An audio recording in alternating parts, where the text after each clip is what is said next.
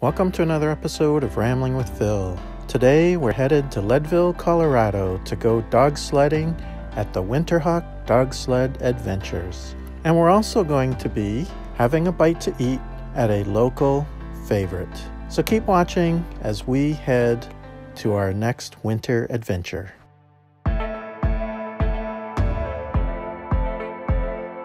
Downtown Leadville. Historic Leadville. Sichuan Taste 2 Chinese restaurants.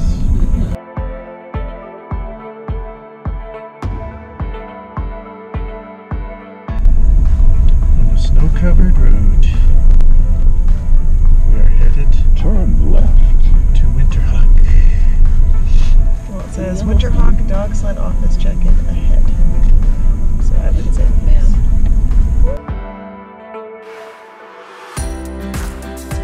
Here we are at the dog sled place. They're getting the dogs all set up.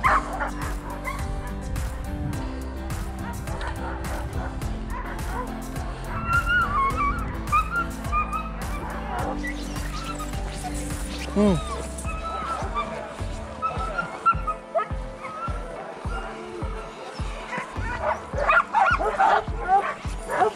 Hey folks, how are you? Good, how are you?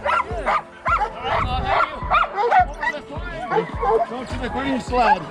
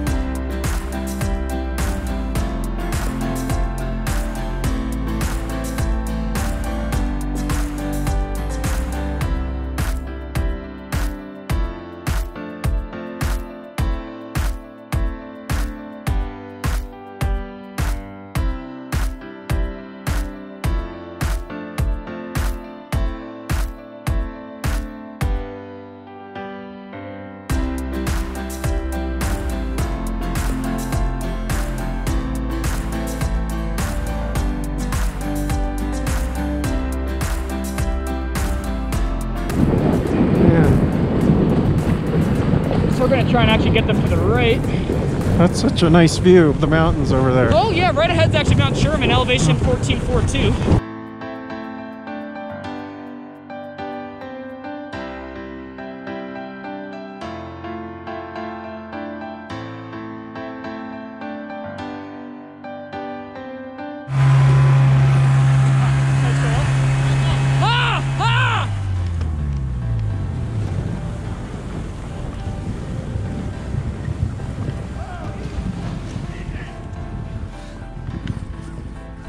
Come on, easy up, dogs.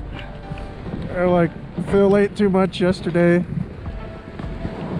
Come on, no, come on, keep going. Come on.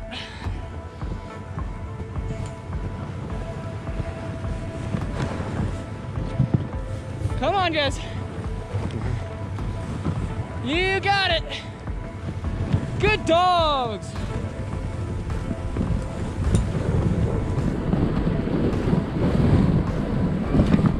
Keep it going. All right, you guys want to roll out? All right. Oh God. Okay. Got it. Are you out? Yep. All right, roll out.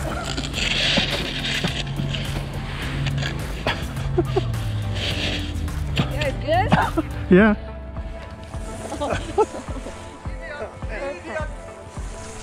All right. Whoa. Whoa. Yep. We're gonna let these guys get by. Okay. Line out. Hey.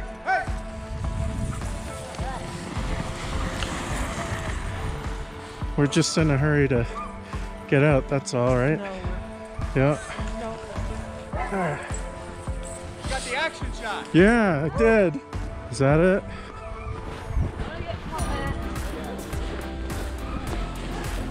We saved it.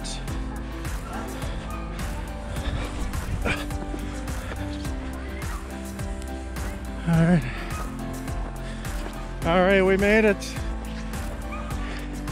Alive.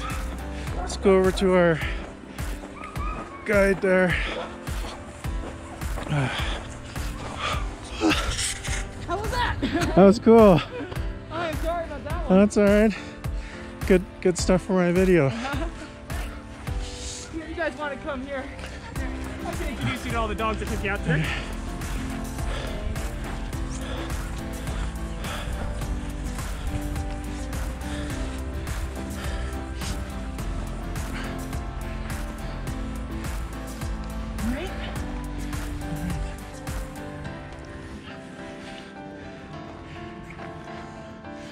Oh, yeah, get their names on the...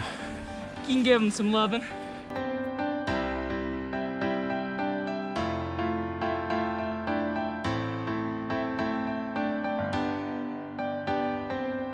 So when does the season end? It's really whenever the snow is just gone. Yeah, we'll be taking reservations pretty much till any point till then. Usually it's sometime in April, beginning to middle of April. We still have snow at that point, but the dogs, believe it or not, they just get so hot. You know, it could be -10 out at night and they'll just be sleeping in the snow on their back, sprawled over. And if y'all want to follow me in here, I'll take you on a tour of the kennel, introduce you to some of the dogs we didn't just run, and show you a little bit about how we feed and take care of them. The way I like to think of it, we have 3 different types of dogs. Shy dogs, which you will find out when you walk up to that dog and that dog goes, oh. All right, that's our cue to find the next dog. We don't want to stress them out. Then we have calm, fantastic dogs. They're just like, love me, pet me. And then we have hyper lovable dogs. Like this guy. Yes, Lance being one of them. We have a lot of dogs that want to love you. They want you to love them. The way they're going to show that to you, they're going to jump up and put those paws on your chest. All right? I can usually let you know who those dogs are before we get over there. If you're fine with that, so are they and so are we. If not, just take a step back.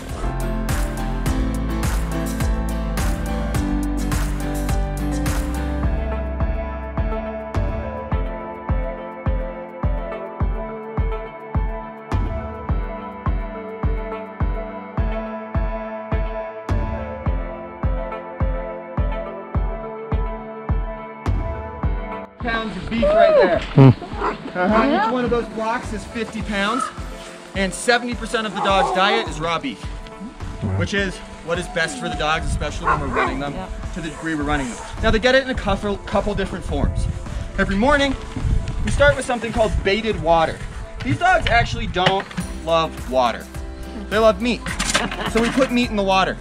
That's meat dust. Put that in their water in the morning along with a little bit of kibble and a couple chunks of meat. Acts like a doggy Kool-Aid, especially up here in the colder mornings. We'll give them a ladle of water. It can freeze completely in 10 minutes. So we want them to be like really about what they're drinking. They will also get a snack. Chunko beef, right? About this size. And this is the largest we will give the frozen beef to them, is this. This is a perfect size. They can chew on it, chomp on it. It's not gonna hurt them. They can make it through really easily, and they absolutely adore it. It's a great way for us to make sure that they're getting calories throughout the day as well. So they'll get a scoop of that baited water and a treat after every time they run. Once in the morning before they run, once after the first run, once after the second run, which is what we just did. We have another run later today. And then they'll get their meal, which starts out looking like this. That is the meal for one team. Oh, for team. All right, Okay. so that's 12 or 13 dogs. Yep. Are gonna get that much beef, but I'm not just gonna throw chunks of beef at my dogs. That goes very poorly. So what we do every morning is we take a pot of hot water, pour it into a bucket just like that right there, and make them a soup.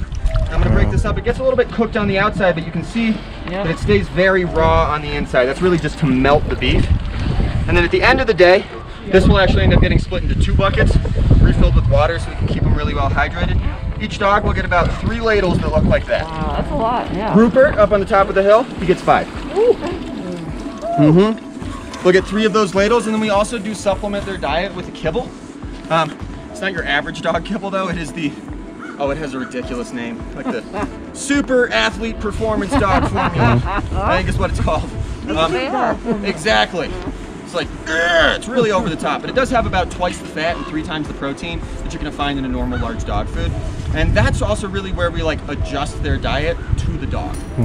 So when I'm going to feed a dog, I give them their 3 ladles, and then I'm gonna look at that dog. I'm gonna say, are you a large dog, a medium dog, or a small dog? And they're gonna get usually between 2 or 3 cups based on that. And then, more importantly almost, I'm gonna say, are you at weight, above weight, or underweight? So Silver is a great example right back there. Silver is at a really good weight. And the way that we tell that, one of the best ways to tell that on our dogs, is the hip bones. So you can see Tyrion over here is a little bit underweight. And the way I know that is you can see both of his hip bones sticking up in the back. So when we go to feed Tyrion, I'm going to give him what he gets for his size and then a little bit extra. Yeah, they're going to have a little bit more of that because that's Greyhound now. And Yep. the Greyhound really shows there. Yeah, so I'm honestly not as concerned with the ribs. Yeah. The ribs are not, you know, a lot of our dogs will very naturally and healthily show ribs. Like Paula up there, I could force feed her for days and she'd still be showing ribs, you know? Blake, who was running in the back on my team, that big dark dog up there behind Mocha, our really large black dog in the back, I feed him sometimes up to 5 scoops a day. Wow. Cannot get them to put on a lot of weight. And that's really how we take care of them. We also have a small veterinary clinic that we run out of this building here. A lot of different medications, mostly stool related if we're all being honest. Stool and worm related. But each of the mushers is assigned to a team. So for instance, I have the black team. That means I'm responsible for those dogs for the winter. When I'm here, I'm feeding them, I'm taking care of them. I need to keep a really good eye on them when they're running and when they're in the kennel. So if there's any sort of problem with the dog, loose stools, you know, potential for worms, they get cut somewhere, something like that, it's my job to make sure that that's identified and then that we can deal with that effectively. And having 1 to 2 mushers per team means that we have eyes really specifically on each dog all the time. I mean, working here, your life becomes dogs. It's not a bad life. When our dogs are healthy, we're running well, so everybody wins.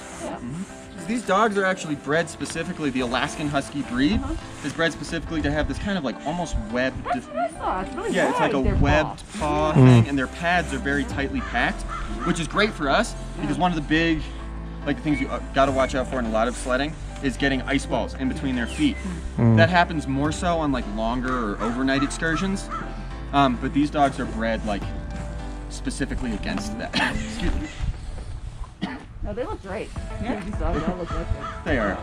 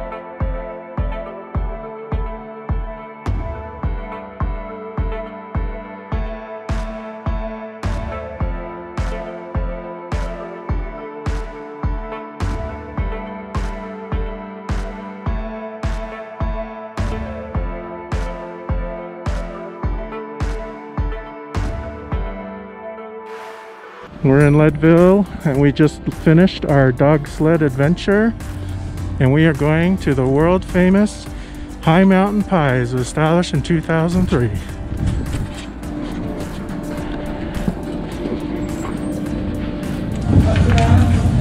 It's not a big place.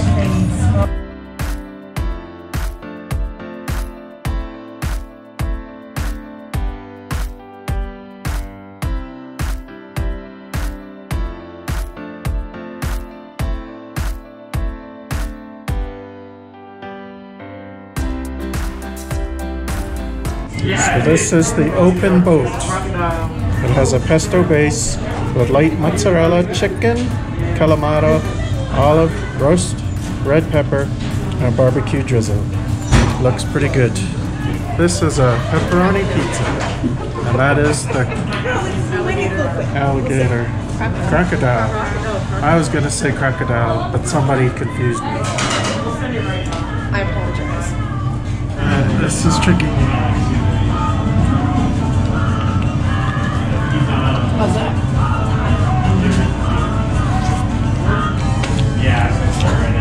Tasty, yet interesting. Crust is nice and crusty. Crunchy. Leaving Leadville, Colorado.